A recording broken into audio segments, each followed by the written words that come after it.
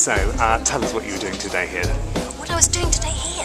Well, I was invited by Hammer to come along for the screening of the DVD that they're going to release on Blu-ray. And they have very cleverly found some new stuff from abroad, from Japan. And somebody asked me, did you see the difference? Did you see the cuts in it where it joined? I said no, because I'm not really the best person to ask, because I don't really watch many Hammer films. When I say Hammer films, I don't like horror films, and I find this one quite tame now.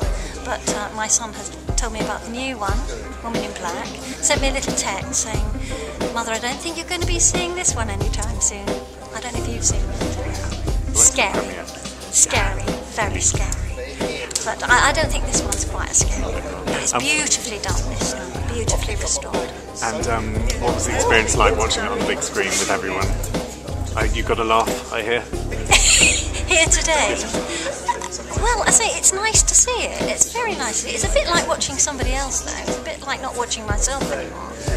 And I did enjoy it. I haven't seen it many times, but having seen it here, I enjoyed it. I saw it at the IMAX when they restored it for the first time, and I think they had the 50th anniversary and the restoration at the IMAX, and that was wonderful. And seeing it here, of course, I didn't realise that this was a holding place to bodies, otherwise I don't know if I'd been that keen to come in.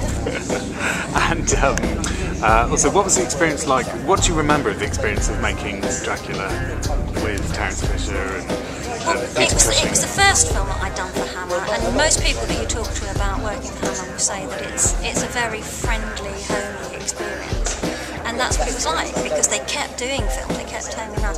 So once you've done one, working with it, you always met the same people. And it's very nice that, I think, with the new film of Woman in Black coming out, I think a lot more interest in Hammer has come forward. I am still amazed. Still going. And somebody said to me, how do you feel about being associated with Hammer now? You've done so many other things. You've been at the National Theatre, you've worked with Laurence Olivier. How do you feel about being associated with Hammer? Well, I said, I'm thrilled, because it's part of history. It's like if you were working for Ealing Films, people would always say, well, yeah, I was part of film history. How many people can say that? So I'm delighted with that.